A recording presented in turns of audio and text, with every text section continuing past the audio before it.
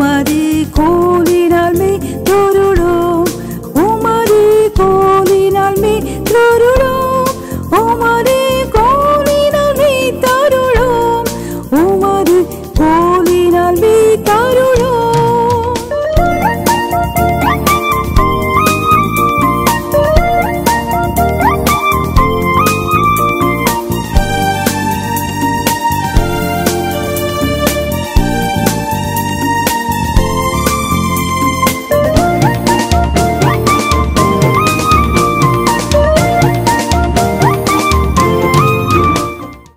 இன்றைக்குள்ள செய்திக்குரிய தியானத்துக்குரிய தலைப்பு தேவனுடைய பயங்கரமான கிரியைகளின் வல்லமை.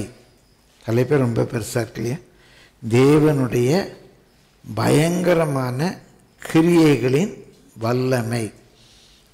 ரொம்ப முற்றிலும் வித்தியாசமான ஒரு வேத பகுதியை இன்றைக்கு நாம் தியானிக்க போகிறோம். மிக எளிமையான ஒரு வேத பகுதி.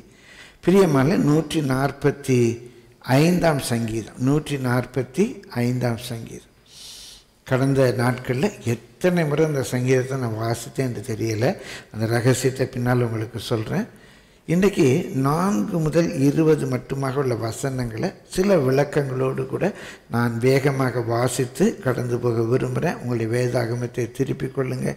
இணையத்தில் இணைகிறவர்களும் கூட உங்களுடைய வேதாகமம், உங்களுடைய குறிப்பேடு, உங்களுடைய பேனா எல்லாம் உங்களோடு கூட இருக்கா என்று பார்த்து கொள்ளுங்கள். பிரியமானவர்களே, 4ஆம் வசனத்திலிருந்து 20ஆம் வசனம் மட்டுமாக நான் வாசிக்கிறேன். தலைமுறை தலைமுறையாக உம்முடைய கிரியைகளின் புகழ்ச்சிகளை சொல்லி. பிரியமானவர்களே, தலைமுறை தலைமுறையாக உடைய கிரியைகளின் புகழ்ச்சிகளை சொல்லி, அதாவது ஒரு தலைமுறை அடுத்த தலைமுறையுடன் உம்முடைய புகழ்ச்சிக்குரிய கிரியைகளை சொல்லி. அவருடைய கிரியைகள் எல்லாம் புகழ்ச்சிக்குரிய கிரியைகள். ஒரு தலைமுறை பெற்றோர் பிள்ளைகளிடத்தில், பேர பிள்ளைகளிடத்தில் என்று ஒரு தலைமுறை. பிரியமலை, one generation shawl praise thy works to another generation. அதே வசனத்தில் வாசிக்கிறோம், உம்முடைய வல்லமை உள்ள செய்கைகளை. அது புகழ்ச்சியான கிரியைகள், வல்லமை உள்ள செய்கைகளை அறிவிப்பார்கள். 5ஆம் வசனம், உம்முடைய சிறந்த மகிமை பிரதாபத்தை, glorious honor of majesty. உம்முடைய சிறந்த மகிமை பிரதாபத்தை, உம்முடைய அதிசயமான கிரியைகளையும் குறித்து. புகழ்ச்சியான கிரியை, வல்லமையான கிரியை. இங்கே பார்க்குறோம், அதிசயமான கிரியைகளை குறித்து பேசுவேன். 6ஆம் வசனம், ஜனங்கள் உம்முடைய பயங்கரமான கிரியை. எப்படி இருக்கு பாருங்கள், பயங்கரமான கிரியை, அதிசயமான கிரியை, அப்புறம் புகழ்ச்சியான கிரியை. ரொம்ப நல்லா இருக்கு இல்லையா? கிரியைகளின் வல்லமையை சொல்லுவார்கள். உம்முடைய மகத்துவத்தை நான் விவரிப்பேன். கர்த்தாவே, உம்முடைய கிரியைகள் எல்லாம் உம்மை துதிக்கும். அதிசயமான கிரியை, வல்லமையான கிரியை, புகழ்ச்சியான கிரியை. உம்முடைய கிரியைகள், 10ஆம் வசனம், உம்முடைய கிரியைகள் எல்லாமே துதிக்கும். உம்முடைய பரிசுத்தவான்கள் உம்மை ஸ்தோத்திரிப்பார்கள். 11, மனுபுத்திரருக்கு உமது வல்லமை உள்ள செய்கைகள், வல்லமை உள்ள செய்கைகளும் உம்முடைய ராஜ்யத்தின் சிறந்த மகிமை பிரதாபத்தையும் தெரிவிக்கும்படிக்கு உம்முடைய ராஜ்யத்தின் மகிமையை அறிவித்து உமது வல்லமையை குறித்து பேசுவார்கள். உமது வல்லமையை குறித்து பேசுவார்கள். உம்முடைய ராஜ்யம் சதா காலங்களிலும் உள்ள ராஜ்யம். உம்முடைய ஆளுகை தலைமுறை தலைமுறையாக உள்ளது. உம்முடைய governance, thy dominion endureth throughout all generations. 14ஆம் வசனம், கர்த்தர் விழுகிற யாவரையும் தாங்கி மடங்கடிக்கப்பட்ட யாவரையும் தூக்கி விடுகிறார். எல்லா ஜீவன்களின் கண்களும் உம்மை நோக்கி கொண்டிருக்கிறது. ஏற்ற வேளையிலே நீர் அவர்களுக்கு ஆகாரம் கொடுக்கிறீர். நீர் உமது கையை திறந்து சகல பிராணிகளின் வாஞ்சையும் திருப்தி ஆக்குகிறீர். கர்த்தர் தமது வழிகள் எல்லாம் நீதி உள்ளவரும் தமது கிரியைகளில் எல்லாம் கிருபை உள்ளவருமாய் இருக்கிறார். அவருடைய கிரியைகளில் கிருபை உள்ளவருமாய் இருக்கிறார். தம்மை நோக்கி கூப்பிடுகிற யாவருக்கும், உண்மையாய் தம்மை நோக்கி கூப்பிடுகிற யாவருக்கும் கர்த்தர் சபியமாய் இருக்கிறார். அவர் தமக்கு பயந்தவர்களுடைய விருப்பங்களின்படி செய்து அவர்கள் கூப்பிடுதலை கேட்டு அவர்களை ரட்சிக்கிறார். கர்த்தர் தம்மில் அன்பு கூறுகிற யாவரையும் காப்பாற்றி துன்மார்க்கர் யாவரையும் அழிப்பார். பிரியமானவர்களே, இது தாவீது பாடின ஸ்தோத்திர சங்கீதம். பிரியமானவர்களே, நான் சொன்ன இந்த சங்கீதத்தை பல முறை வாசித்து கொண்டிருந்தேன் என்று சொல்லி, இந்த சங்கீதத்தை குறித்து யூதர்களுடைய சட்ட புத்தகம் சொல்லலாம், Talmud, it's a code of contact. பிரியமானவர்களே, அந்த 5 வேதங்களுக்கும், அதாவது ஆதியாகமும் யாத்திராகமும் அந்த வேத புத்தகங்களுக்கு அந்த ரபிமார்கள் கொடுத்த விளக்கங்கள் இங்கே ஒரு புத்தகத்தை அவங்க டால்முண்ட் அப்படின்னு சொல்லுவாங்க. அந்த டால்முண்டில் போட்டிருக்க ரொம்ப ஆச்சரியமாக இருந்தது. இந்த சங்கீதத்தை ஒரு நாளைக்கு 3 முறை சொன்னால் பரலோகத்துக்கு போயிடலாமா? ஆரம்பிச்சிடுறீங்களா? இன்னிலிருந்து ரொம்ப எளிதான முறையில் இந்த சங்கீதத்தை 3 முறை சொன்னால் போதுமா, பரலோகத்துக்கே போயிடலாமாங்க. அவ்வளவு அருமையான சங்கீதம் இது. பிரியமானவர்களே, பின்னாட்களில் இயேசு கிறிஸ்துவினுடைய நாட்களில் அவங்களுடைய ஜெப ஆலயங்களில் இந்த சங்கீதத்தை எழுத்தின்படியே 3 முறை சொல்லுவாங்களாம். காலையில் 2 முறை, சாயந்தரம் 1 முறை. சரி, இன்னிலேருந்து ஆரம்பிச்சிருவீங்கன்னு நினைக்கிறேன். இவ்வளோ ஈஸியாக பரலோகத்துக்கு போயிடலாமா அப்படின்னு. பிரியமானவர்களே, நான் அந்த சங்கீதத்தை வாசிக்கும்போது யோசித்தேன், உண்மையாகவே இந்த சங்கீதத்தை மனதார நம்முடைய வாழ்க்கையாக மாற்றினால் நிச்சயமாக பரலோகத்துக்கு போயிடும். கர்த்தருடைய பரிசுத்த நாமத்துக்கு மகிமை உண்டாக இந்த சங்கீதத்தை வாசிக்க வாசிக்க 1 வருஷத்துக்கு மேலாக அந்த ஒரு சங்கீதத்தையே பற்றி பேசலாம் போல் அவ்வளவு பொக்கிஷங்களை என்னாலே பார்க்க முடிந்தது. வருகிற நாட்களில் இதை விவரித்து சொல்கிறேன். பொதுவாக அந்த காலை ஆராதனையில் 3 குறிப்பு 5 குறிப்பு பேசுவேன். இன்றைக்கு 10 குறிப்பு மட்டும்தான் பேச போகிறேன் சுருக்கமாக. அதனால் உங்கள் பேனாவெல்லாம் ரெடியாக வைத்துக்கொள்ளுங்கள். கர்த்தருடைய பரிசுத்த நாமத்துக்கு மகிமை உண்டாவதாக. 6ஆம் வசனத்தில் வாசிக்கிறோம். verse 6, ஜனங்கள் உம்முடைய பயங்கரமான கிரியைகளின் வல்லமையை சொல்லுவார்கள், உம்முடைய மகத்துவத்தை நான் விவரிப்பேன். ஜனங்கள் உம்முடைய பயங்கரமான கிரியைகளின் வல்லமை, தேவனுடைய பயங்கரமான கிரியைகளின் வல்லமை, the might of God's awesome acts, the might of God's awesome act. அவர் என்ன அப்படி பெரிய காரியங்களை செய்வார் அப்படின்னா நமக்கு என்ன நினைவு வரும்? செங்கல் 2 பிளக்கும், அப்படியே கண்மலையிலேருந்து தண்ணீர் பிரகாவித்து வரும், துதிக்கும்போது எரிகோ கோட்டெல்லாம் விழுந்துடும், அப்படியே இந்த தண்ணீர் திராட்சை ரசமாக மாறிடும். அதெல்லாம் அவருடைய பயங்கரமான கிரியைகள், அற்புதமான கிரியைகள் தான். பிரியமானவர்களே, இன்றைக்கு நான் சொல்ல போகிற லிஸ்ட் ஒருவேளை நீங்கள் எதிர்பாராத ஒரு லிஸ்ட்டாக இருக்கும். பிரியமானவர்களே, முதலாவது 14ஆம் வசனத்தில் வாசிக்கிறோம். நான் குறிப்புகளை மாத்திரம் சொல்லி கடந்து போகிறேன். கர்த்தர் சித்தமானால் இதனுடைய விளக்கத்தை இன்னொரு நாளில் நான் தருகிறேன். கர்த்தர் விழுகிற யாவரையும் தாங்கி மடங்கடிக்கப்பட்ட யாவரையும் தூக்கி விடுகிறார்.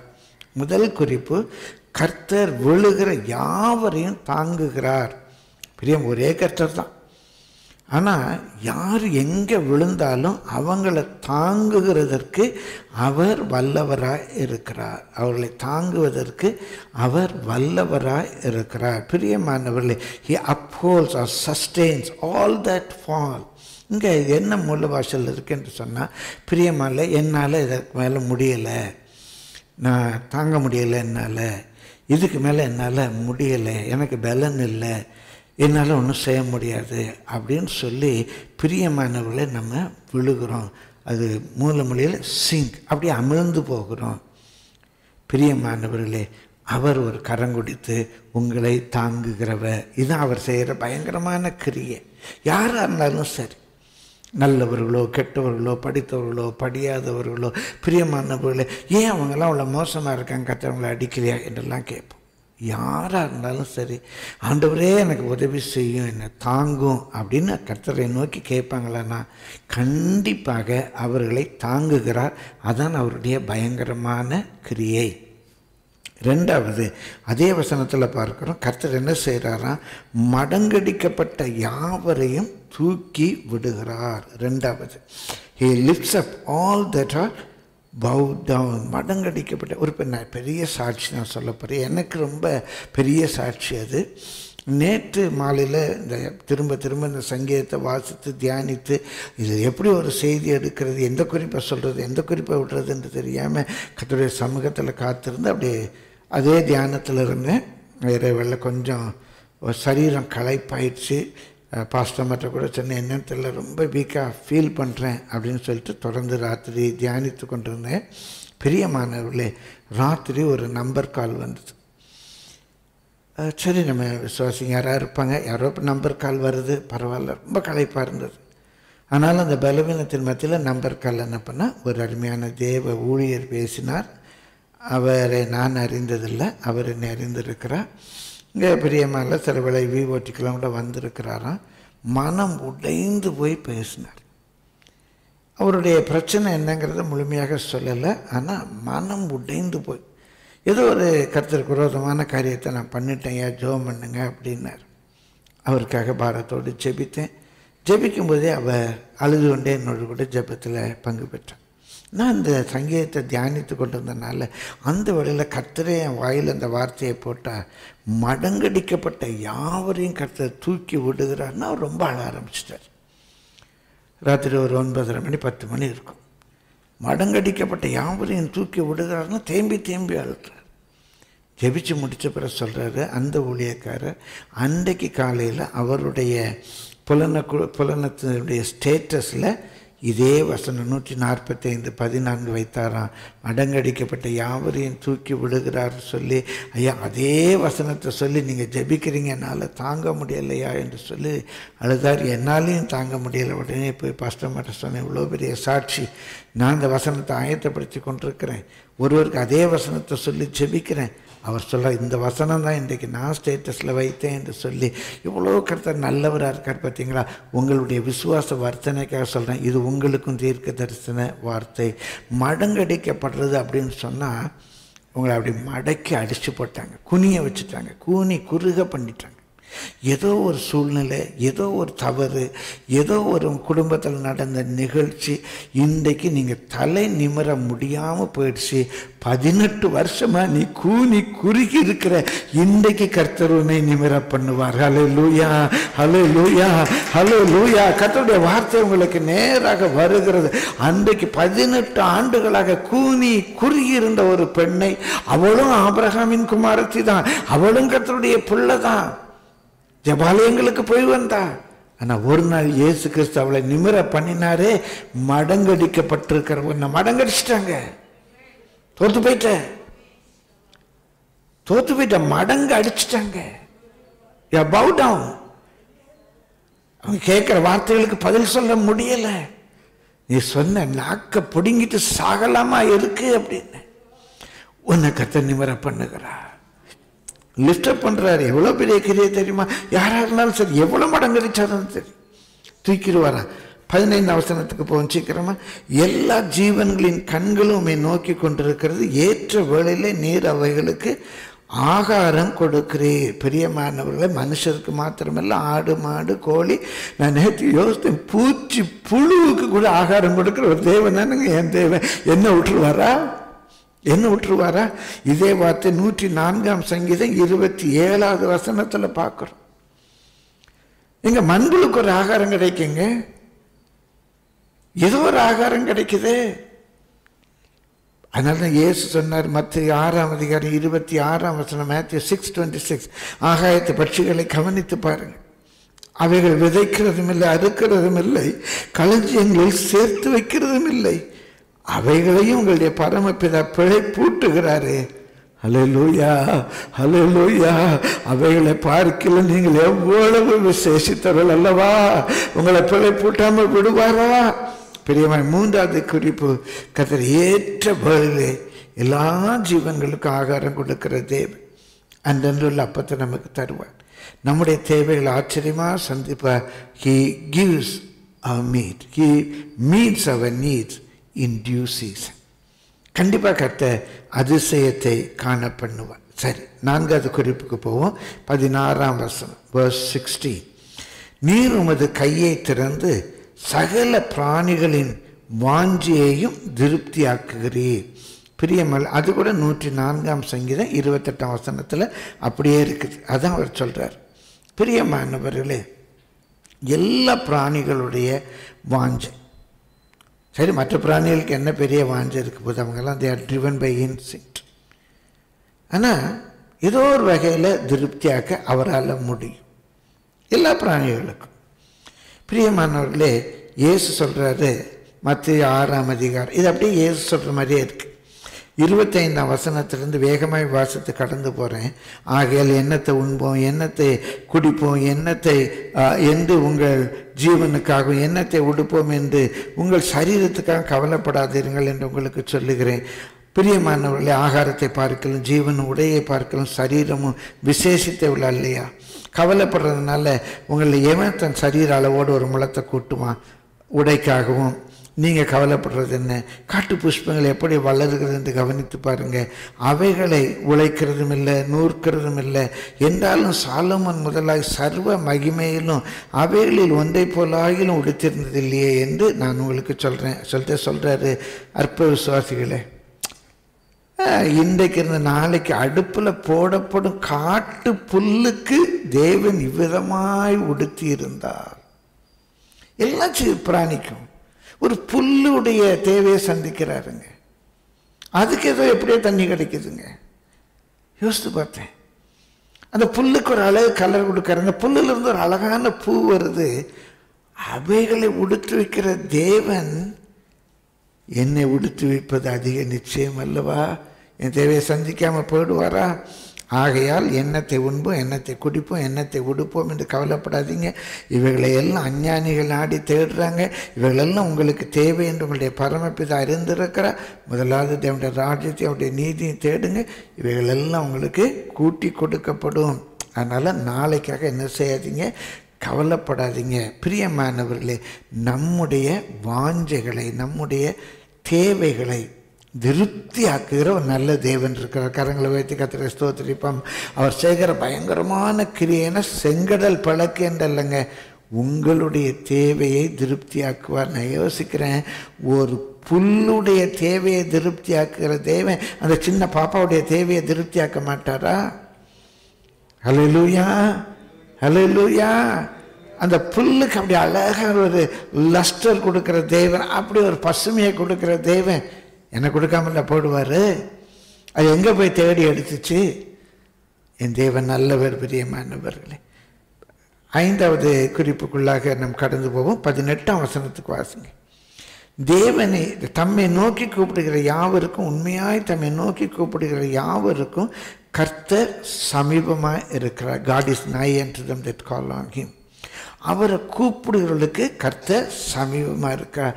நம்ம நினைக்கிறது போல கர்த்தர் வானாதி வானங்கள், ஆமாம் வானாதி வானங்கள் உயர்ந்தவர். எங்கே இருக்கிறார்? பரலோகத்தில் இருக்கிறார். பிற சொல்லுவாங்க அவர் சர்வ வியாபி, ஓம்னி பிரசன்ட், எல்லா இடங்கள்லையும் இருக்கிறார். அவர் பரலோகத்தில் இருக்கிறாரு, எல்லா இடங்கள்லையும் இருக்கிறாரு. பிரியமானவர்களே, அவரை நோக்கி உண்மையாக கூப்பிடுகிறவங்களுடைய பக்கத்தில் இருக்கிறாரு. நீங்கள் கடலின் ஆழத்தில் கடந்து அவரை கூப்பிட்டாலும் உங்கள் பக்கத்தில் இருப்பார். உளையான சேற்றில் மாட்டிக்கிட்டு அவரை கூப்பிட்டாலும் பக்கத்தில் இருப்பார். வனாந்தரத்தில் கூப்பிடும்போதும் பக்கத்தில் இருப்பார். சிறைச்சாலையிலிருந்து பாட்டு பாடினாலும் பக்கத்தில் இருப்பார்.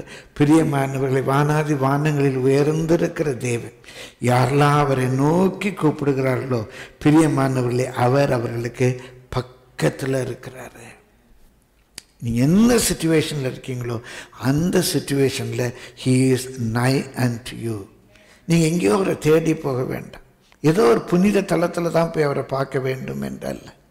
நீங்கள் எங்கே இருந்து கூப்பிட்டாலும் he is very close to you. What ever the situation. அது உளையான சேர், நான்லாம் வரமாட்டேன். ஒரு நம்ம கூட நான் அங்கெல்லாம் வரமாட்டேங்க, அது ரொம்ப மோசமான இடங்க, அங்கே நான் வரமாட்டேன் அப்படின்னு கூட நம்ம சொல்லிடுவோம்.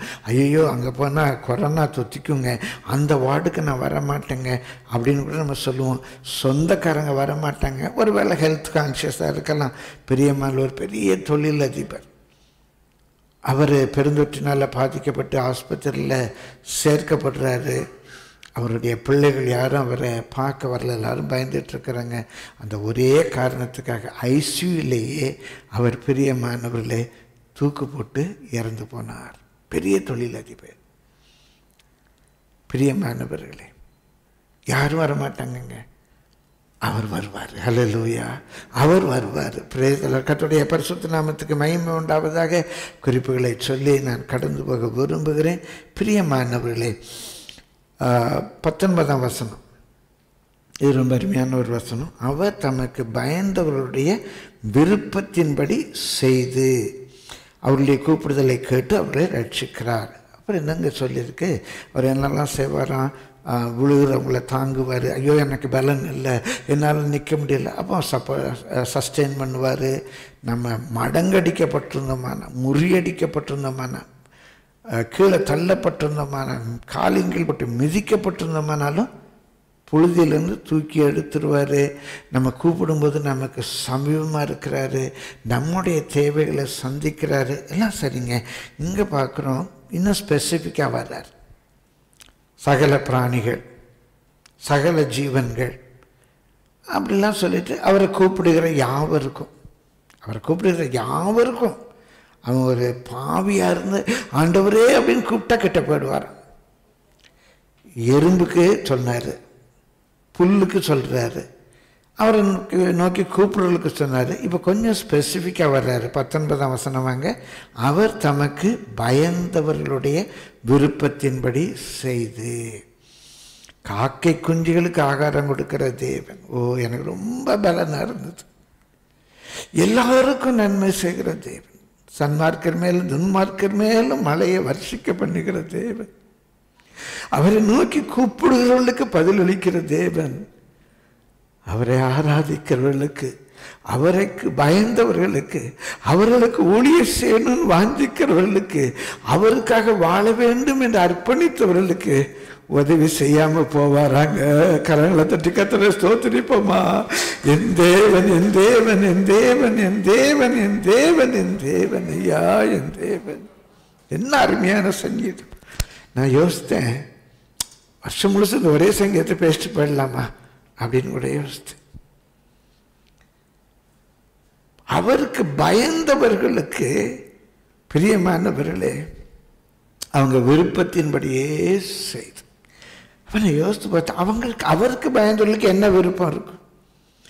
அவருக்கு பயந்தவர்களுக்கு அவருக்கு பிடிக்காத ஏதாவது விருப்பம் இருக்குமா? பிரியமானவர்களே, இங்கே அவருக்கு பயந்தவர்கள் சில மொழிபெயர்ப்பில் those who worship him reverentlyன்னு இருக்கு. அவரை நல்ல ஒரு பயபக்தியோடு கூட ஆராதிக்கிறவர். அவங்களுக்கு என்னங்க விருப்பம் இருக்கும்? அப்படி அவர் நான் யோசித்து பார்த்து அவரை ஆராதிக்கிறதுக்கு என்ன விருப்பம் இருக்கும்? ஒரே ஒரு விருப்பம், எப்படியாகிலும் இந்த பூமியில் உம்முடைய சித்தத்தை செய்து பரலோகத்தில் உண்மையிட்ட வந்து சேரணும். அதை கண்டிப்பாக கர்த்தர் நிறைவேற்றுவாருங்க. இதை விட என்ன பெரிய விருப்பம் இருக்கும்? பிரியமானவர்களே, நான் அந்த நாட்களில் சொன்னேன், நிறைய பேர்ட்ட சொன்னேன். ஏன்னா நிறைய ஒரு மரணத்தின் ஆவி எல்லா இடத்துலையும் பரவிக்கிட்டு இருந்த நேரம். என்ன கற்றுக் கொடுத்த வெளிச்சம்? Life is preparing for heaven, death is possessing heaven. அவ்வளோதான். லைஃப்ங்கிறது preparing for heaven, டெத்துங்கிறது possessing heaven. அவ்வளோதானே. என்னுடைய விருப்பம் என்ன? எப்படியாவது பரலோகத்துக்கு போகணும், எப்படியாவது பரலோகத்துக்கு போகணும். என் விருப்பத்தை நிறைவேற்றுகிற தேவன். அது மாத்திரமல்ல, இந்த உலகத்தில் நமக்கு ஒன்றும் உலகத்தில் பொருளை சேர்க்கணும், பொண்ணை சேர்க்கணும் அப்படியெல்லாம் விருப்பம் இல்லைங்க. தேவ சித்தத்தை செய்யணும்னு விரும்புகிறோம். நம்ம கர்த்தருக்கு பயந்தவர். ஒரு புல்லு கர்த்தருக்கு பயப்படுதுன்னு சொல்ல முடியாது. பறவைகளெல்லாம் அவரை புகழ்ந்து பாடுதுன்னு நம்ம சொல்ல முடியாது. அது ஒரு இன்ஸ்டிங்க்ட், ஒரு சத்தம் ஒலி எழுப்புது. ஆனால் நம்ம முழு இருதயத்தோடு முழு மனதோடு அவரை புகழ்ந்து பாடுறோம், அவருக்கு பயப்படுறோம், அவருக்கு ஊழியம் செய்யணும்னு நினைக்கிறோம். சொல்லிட்டே போகலாங்க. அவர் தமக்கு பயந்துள்ள விருப்பத்தை செய்கிறார். He fulfills the desire of them that fear him, that worship him with reverently. அவர்கள் கூப்பிடுதலை கேட்கிறார். 7வது, பிரியமானவர்களே, பொதுவாக சமீபமாக இருக்கிறது வேற. இது யாருடைய கூப்பிடுதல்? ஒரு புல்லுடைய கூப்பிடுதல் அல்ல, ஒரு குயிலுடைய கூப்பிடுதல் அல்ல. பிரியமானவர்களே, ஒரு சிங்கம் புலியினுடைய கூப்பிடுதல் அல்ல. இந்த கூப்பிடுதல் யாருடைய கூப்பிடுதல்? அவருக்கு பயந்தவர்களுடைய கூப்பிடுதல். ஏதோ ஒரு இக்கட்டில் மாட்டிக்கிட்டு இருக்காங்க, ஒரு நெருக்கத்தில் மாட்டிக்கிட்டு இருக்கிறாங்க. பிரியமானவர்களே, இந்த கூப்பிடுதல் என்ற இந்த சொல் எபிரேய மொழியில் கொஞ்சம் வித்தியாசமான ஒரு சொல். ஹலோயிங் அப்படின்னு சொல்லுவாங்க. அதில் இருந்தால் நம்ம ஆங்கிலத்தில் நம்ம இந்த ஹலோ ஹலோ அப்படின்னு சொல்கிறோம் இல்லையா, ஹலோ அப்படின்னு சொல்கிறாங்களே, அந்த வார்த்தை வந்தது. ஹலோயிங் அப்படின்னு சொன்னால் ஒரு கவனத்தை ஈர்க்கும்படியாக கூப்பிடுறது. அதான் ஹலோ ஹலோ அப்படின்னு சொல்கிறது.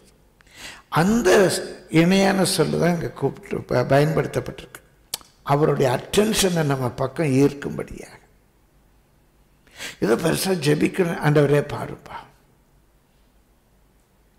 எப்போ அவருடைய அட்டென்ஷன் நம்ம பக்கம் திரும்ப என்று சொன்னால், நம்ம கர்த்தருக்கு பயந்தவர்கள் தான் நம்மை தாழ்த்தி ஆண்டவருடைய சமூகத்தில் நம்மை தாழ்த்தி அவரை நோக்கி பார்க்கும்போது நம்முடைய பாவங்கள், நம்முடைய அக்கிரமங்கள், நம்ம கர்த்தருடைய பிள்ளைகள்னா கூட நம்மகிட்ட பாவம் இருக்குங்க, அக்கிரமம் இருக்கும், சில வேளை மீறுதல் இருக்கும். அவர் கொடுத்த பிரமாணத்தை கொஞ்சம் மீறி இருப்போம், மீறுதல் இருக்கும். பிரியமானவர்களே, கர்த்தர் நல்லவர். நம்மை தாழ்த்தும் போது, நம்முடைய அக்கிரமங்களை அறிக்கை பண்ணும்போது, நம்முடைய மீறுதல்கள், நம்முடைய பிழைகள், நம்முடைய தப்பிதங்கள் அதை கொஞ்சம் அறிக்கை பண்ணி ஜெபிக்கும்போது we draw his attention towards us. அவர் நம்ம பக்கமாக திரும்புகிறாருங்க. உண்மையாகவே என்னுடைய இருதயம் நன்றியால் நிரம்புகிறது. நான் முன்பு சொன்னது போல காக்கை குஞ்சுகளுடைய சத்தத்தை கேட்கிற தேவன் ஏதோ ஒரு நெருக்கத்தில் இருந்து, நேற்று கூட அந்த அருமையான தேவதாசன், அவருக்கு ஒரு நல்ல உள்ளம், பிரியமானவர்கள். ஐயோ, நம்ம அப்படி கர்த்தரை பிரியப்படுத்திட்டோமே, யாராவது ஜெபிக்கணும். அவர் விஓடிக்கு வர தாசனாக இருக்கனால ஒரு வேளை எனக்கு ஃபோன் பண்ணி அந்த ராத்திரி வேளையில், எனக்கு உண்மையாக சொல்கிறேன், என் பலவீனமே போயிடுச்சுங்க. அவர் ஃபோன் பண்ணி அவருக்கு ஜெபித்த பிறகு எனக்கு ஒரு பலன் வந்தது. அந்த பலத்தில் தான் இப்போ நான் நிற்கிறேன். ஏதோ தப்பு பண்ணியிருப்போம், தேவ சத்தத்துக்கு மாறாக போயிருப்போம். பல வேளைகள் அப்படி பார்த்து 145 சங்கீதத்தை திரும்ப திரும்ப வாசிக்கும் போது, இது எப்படி காலை ஆராதனையில் பேச, இப்படி எப்படி காலை ஆராதனையில் பேசன்னு கூட எனக்கு ஒரு போராட்டம் இருந்துச்சு. பிரியமானவர்களே, கொஞ்சம் நம்ம மாறிடுவோம், கொஞ்சம் நம்ம விருப்பத்தின்படி செய்திருப்போம், பரவாயில்ல. இன்றைக்கு இந்த நீங்கள் இருக்கிற நெருக்கத்தில் அவரை நோக்கி கூப்பிடுங்க. கூப்பிட்டா என்ன செய்வாராம்? 8வது, அவர்களை ரட்சிக்கிறார், அவர்களை காப்பாற்றுகிறார், விடுவிக்கிறார். He saves them. பிரியமானவர்களே, யாரை? கர்த்தருக்கு பயப்படுகிறவர். இங்கே ரட்சிப்புங்கிறது வெறும் பாவத்திலிருந்து உள்ள ரட்சிப்பு அல்ல. நீங்கள் இருக்கிற வேதனையிலிருந்து ரட்சிப்பு, நீங்கள் இருக்கிற சிறையிலிருந்து ரட்சிப்பு. கர்த்தவங்களோடு கூட பேசுறது ஆவியில் உணர்கிறேன். உன்னுடைய பின்மாற்றத்திலிருந்து ரட்சிப்பு. ரொம்ப வேதனை இருக்கு. முந்தைய மாதிரி ஜெபிக்க முடியலை, முந்தைய மாதிரி பைபிள் வாசிக்க முடியலை, முந்தைய மாதிரி உபவாசம் இருக்க முடியலை, முந்தைய மாதிரி ஓடி ஓடி ஊழியம் செய்ய முடியல. இன்றைக்கு உன்னை விடுவிக்கிறவன் கண்டிப்பாக இருதயத்தின் வாஞ்சியை நிறைவேற்றுவான். நீ வாஞ்சிக்கிறது போல வேதம் வாசிக்க போற, நீ வாஞ்சிக்கிறது போல ஊழியம் செய்ய போற. இயேசு நாமத்தில் சொல்றேன், நீ நினைக்கிறதற்கு வேண்டிக் கொள்ளுகிறதற்கும் மிகவும் அதிகமாய் உனக்குள்ளே கிரியை செய்கிற வல்லமையின்படியே கர்த்தர் கிரியை செய்வார். எதுக்கு?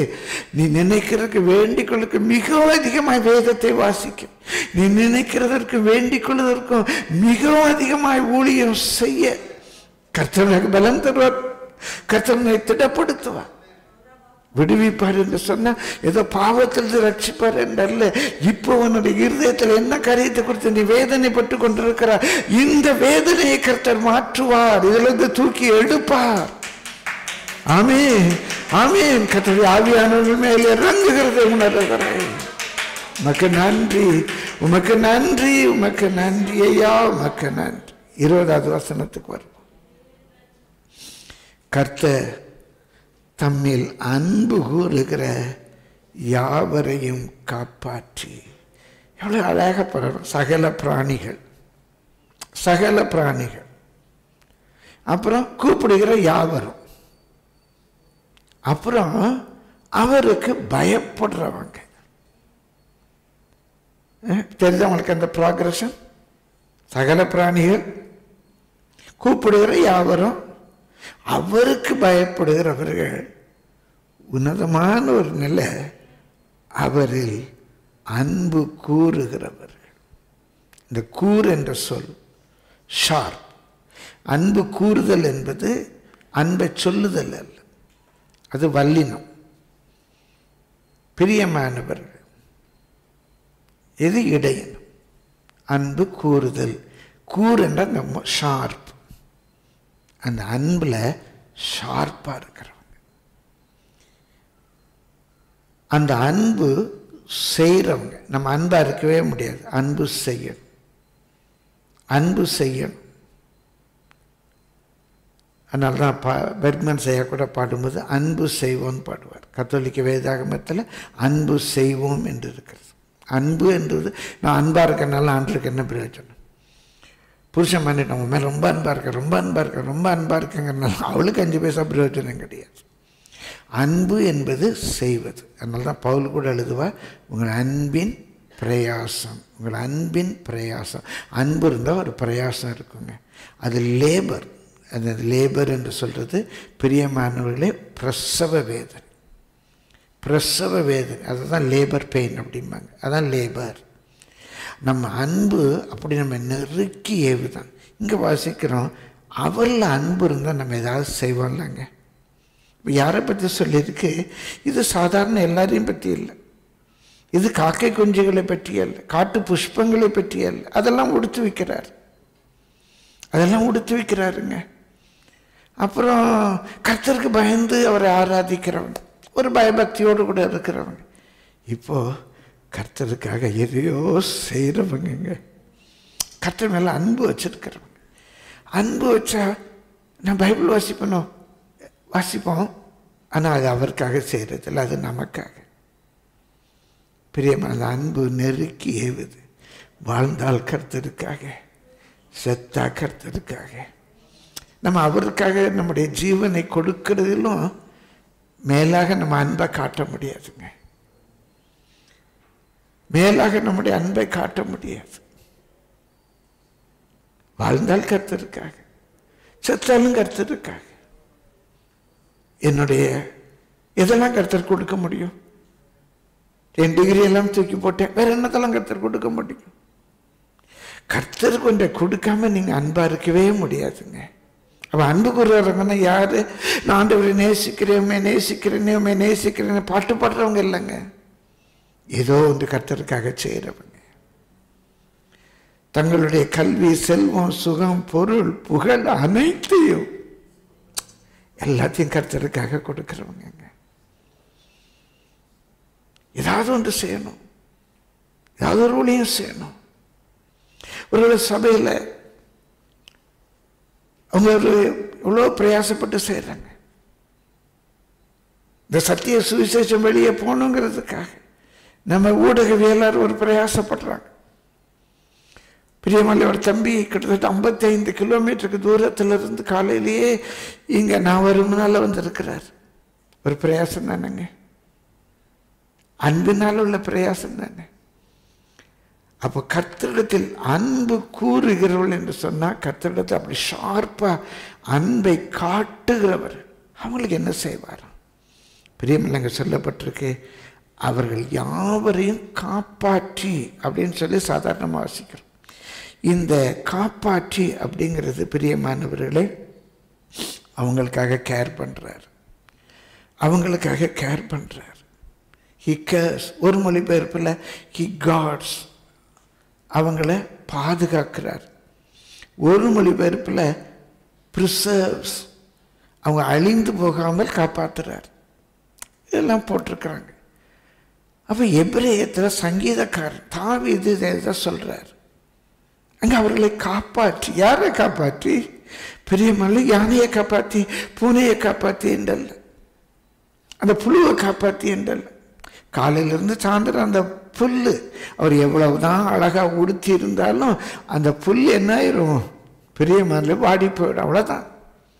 அந்த புல் வாடி போயிடுங்க. அழகாக உடுத்திருக்கிறார், ஆனாலும் அது சாயந்தரத்துக்குள்ளே வாடி போயிடுதுங்க. பிரியமானவர்களே, அவரை நோக்கி கூப்பிடுறவங்க எல்லாரும் சாமி கும்பிடுறாங்க. ஆத்திர அவசரத்துக்கு ஆண்டவரே ஆண்டவரேங்கிறாங்க. ஏதோ ஆண்டவரும் காப்பாற்றுறாரு. எல்லாரும் அவரை ஆராதிக்கிறாங்க. அவர்கள் அன்பு கூறுகளையும் அவர் ஏதோ காப்பாற்றி அப்படின்னா மூலமொழியில் சொல்லியிருக்கு ரொம்ப அருமையான ஆத்தை, அவர்களை வேலி அடைத்து காப்பாற்றுவார், சுத்தி வேலி அடைத்து காப்பாற்றுவார். பிரியமானவர்களே, சற்று நான் யோசித்து பார்த்தேன். எல்லாரும் மறிப்பாங்க, பரிசுத்தவான்களும் நிறைய பேர் மறிச்சிருப்பாங்க. ஆனா இன்றைய வரைக்கும் அவங்க பேர் நினைக்கப்படுது. பிரியமானவர்களே,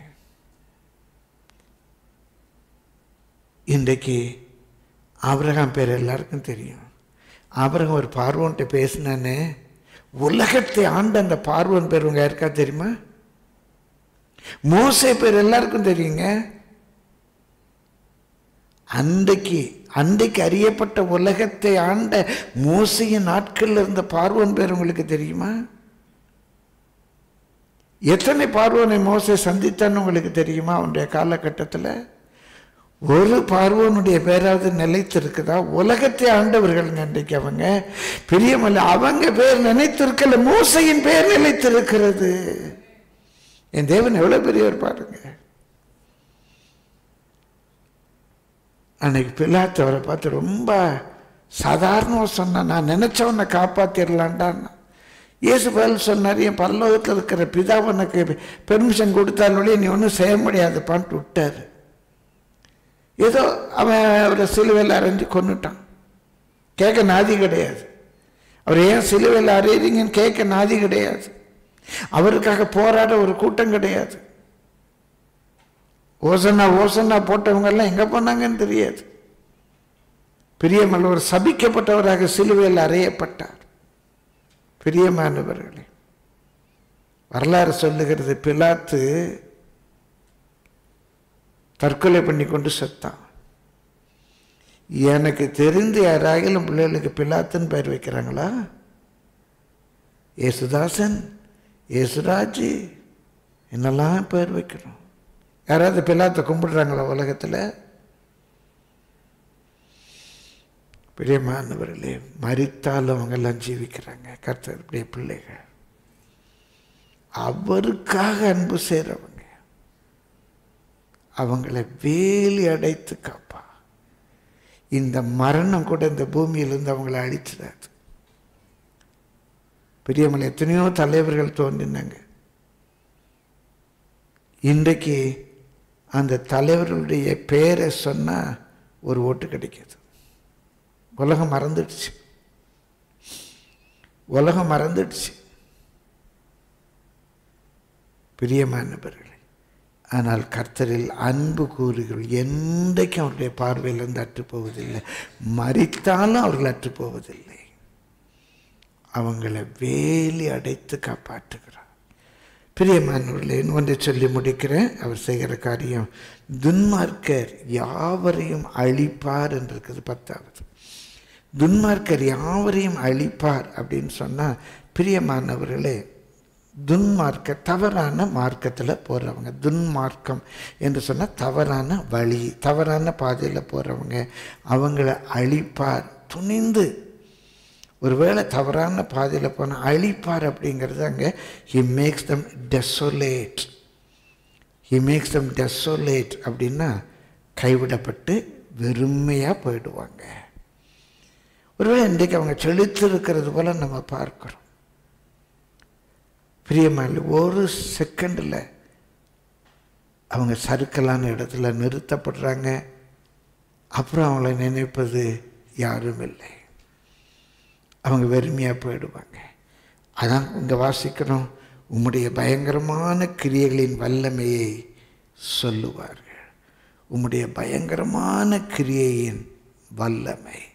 கர்த்தருடைய பரிசுத்த நாமத்துக்கு மகிமை உண்டாவதாக. என்னது அவருடைய பயங்கரமான கிரியை? என்னால் முடியலை, பலன் இல்லை அப்படின்னு சொன்னால் நம்மளை யாராக இருந்தாலும் தாங்கிடுவார். எத்தனை பேராக இருந்தாலும் தாங்குவார். மடங்கடித்து கீழே போட்டு மிதித்து கூனி குறுக பண்ணாலும் தூக்கிடுவார். எல்லாருடைய தேவைகளையும் சந்திப்பார். எல்லாரையும் திருப்தியாக்குவார். அவருடைய பயங்கரமான வல்லமுள்ள கிரியை அவருக்கு பயந்தவர் அவங்களுடைய வாஞ்சையை நிறைவேற்றுவார். எல்லாவற்றுக்கும் மேலாக அவரில் அன்பு கூறுகிறவர்களுக்கு, அவருக்காக எதையாவது செய்ய வேண்டும் என்று அன்பினாலே நெருக்கி ஏவப்படுகிறவர்களுக்கு அவர் வேலி அடைத்து பாதுகாவலாய் இருக்கிறார். நம்ம எல்லாரோடைய முகத்தை நோக்கி பார்ப்போமா? கர்த்தர் என்ன நோக்கத்தோடு இந்த வார்த்தைகளை அனுப்பி தந்தார், அந்த நோக்கத்தை நம்மிலே நிறைவேற்றும்.